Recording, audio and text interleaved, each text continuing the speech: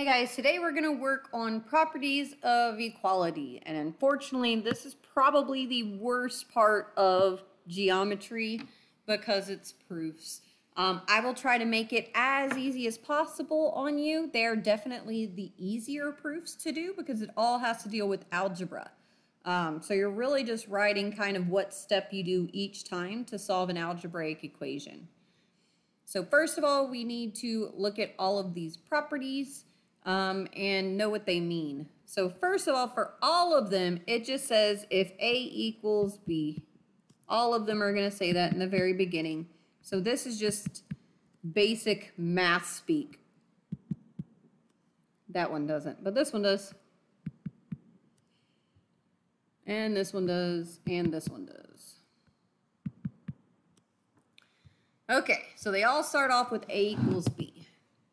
Then, if you add on both sides, that is called the addition property of equality. So in other words, if you have something like this, and you add 2 to both sides, you're using the addition property of equality.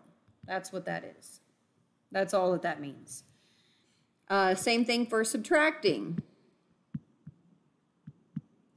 So in other words, if you have an equation that looks like this, and you need to subtract 2 from both sides to solve for x, that is using the subtraction property of equality. Then multiplication is the same thing. So in other words, if you have something that looks like this, let's say this one's 4. Then to get that 3 away, you would multiply both sides times 3, and that would cancel this. So whenever you're multiplying both sides by something, that's the multiplication property of equality. And then division. So again, if you have something like this, and you have to divide by 2 on both sides, or divide by any number, that is using the division property of equality. All right, the distributive property is basically saying that if you have this and you multiply it times everything on the inside. So y'all done this before in algebra. You're just distributing everything.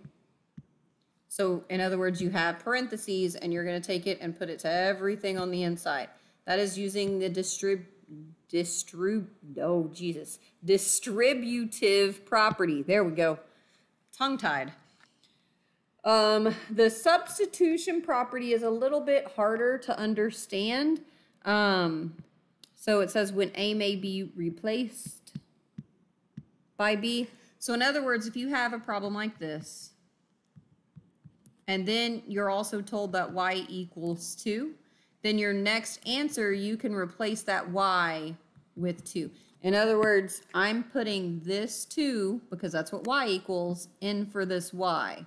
And that's how I got this whole thing. Because all I did is I put that 2 in for the Y. So that's what the substitution property is. You're plugging something in. If you remember ever plugging stuff in algebra, which I know that we have done because I taught algebra here last year, that is called substitution, when you're plugging in. The reflexive property is if you get the exact same thing back. So it's kind of like a reflection. This isn't really something we do a lot in algebra properties. It's something that we do more when we do geometry proofs, which we don't usually do in level. I don't think y'all are going to have to use this. But it's just saying like x equals x. That's the reflexive property. If 5 equals 5, that's the reflexive property. That's all that means. As long as the left side of the equals is the exact same as the right side of the equals, it's the reflexive property. You can think of it like a reflection. All right, the symmetric property just means that you flip it back around the other way. So what that means is when you're solving an algebraic equation, if you ever end up with something like this, we all know in algebra that's okay, that you're allowed to say 7 equals x. But whenever you're doing algebra proofs, it needs to be turned back around this way. So whenever you do turn it back around, you're using the symmetric property. That's what that's saying. It's just saying you can flip-flop it across the equal sign. So in other words, these two would flip-flop across that equal sign. That's the symmetric property. Then the transitive property is, okay, so what happens is you see how these B's are the same. So what the transitive property does is it takes those B's out completely and it just says that A is equal to C. So A is equal to C. So I have kind of a funny way to explain this, a little bit of a little gross, but it works. So I'm just going to come up with random kid names. So let's say that this, since it starts with an A, this is Ashley. And she is dating Braden. But Braden is also dating, I need a C name, Celeste. Well, that means that Ashley, oops, I used the A twice. It's Ashley. Ashley is dating Celeste, which is kind of funny, a little bit gross. But that's what it means, and it's an easy way to explain it to you where you will understand it. But it's just saying that you remove the thing that's in the middle and you use the outsides as your next equal. All right, so in this one it says, using the properties of equality can be used to justify steps in solving an equation. So if you guys ever looked inside of an algebra book or any math book before, frequently the algebra would be on the right-hand side, but on the left-hand side they would have blue words saying why they did each of those things. That's basically what a proof is. We always use a 2-column proof, which just means that there's going to be 2 columns, and on the left you're going to do the algebra, and on the right you're going to say why you did each of those things. So the left are the statements or steps, or that's where we're actually going to do the algebra. And then on the right, you're listing the reasons that justify each step. In other words, why you did each of those things. So what can be used as reasons? Properties, any definitions, any postulates, or any theorems. Okay. So this is what a proof looks like. And you have seen this many times in algebra. But now we have to say why they do each of those things. So first, let's look at this left-hand side. And let's fill in the missing pieces, the parts that we normally will write when we're solving an equation. So to get from step 1 to step 2, what did you do to get to step 2? Well, they added 1 to both sides. So because they added 1, it's the addition property. Well, here's a faster way to do it. It's the addition property of equality. So that's kind of how we write this one. So this one would be addition property of equality. This would be subtraction property of equality, multiplication property of equality, division property of equality, distribution, we normally do distribution property, substitution, we normally just write sub for that one, reflexive property, symmetric property, or transitive property. Those are all of the short forms of all of those. We normally do not write the entire property out when we're doing proofs. Okay, so we added 1 to both sides, which is the addition property of equality. Then to get from 2 to 3, we divided by 4, which means it's the division property of equality. So always, always your y's come from diagonally above where the question is, every single time. All right, on this one, what did we do on each step to solve it? So first we subtracted 2 on both sides.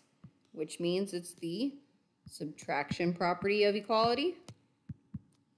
Then on the next one, we would multiply both sides times -6. So that is the multiplication property of equality.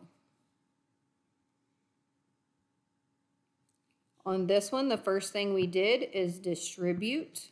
So that's the distributive property of equality. Or you could just say distribute. I forget. We do things different in level than we do in pre-AP. Then to get from 2 to 3, we subtract 27 from both sides, which is the subtraction property of equality. Then to get from 3 to 4, you divide by -18, which is the division property of equality. And just to be fair, none of this should be here. I write it there so that you see why I'm right, these are the answers. It should really look just like this. All that extra stuff should not be there. I just write it there so that you know what we're going to write as our reasons. In this one, they subtracted 6x from both sides. So since they're subtracting, it's the subtraction property of equality. Then you added 17 to both sides, which is the addition property of equality. Then you divided by 2 on both sides, which is the division property of equality. Then they flip-flopped around the equals. I kind of went over that before when we were going over these. It's this one right here. Oops, that one. It flip-flops around the equal sign. So it's called the symmetric property.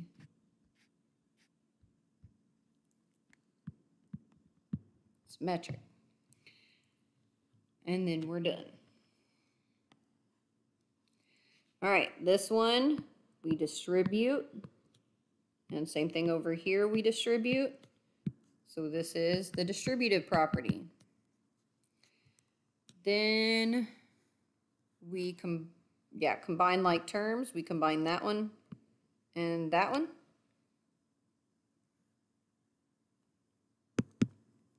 So we didn't actually give you this property, but you can say, there are two things you can say. You can either say simplify, which is more proper, or you can say combine like terms. You can do it either way. You don't have to do both. Simplify is shorter to write, but sometimes it's hard to remember simplify because you think of combining like terms. All right, next we subtracted 12x from both sides, which means this is the subtraction property of equality.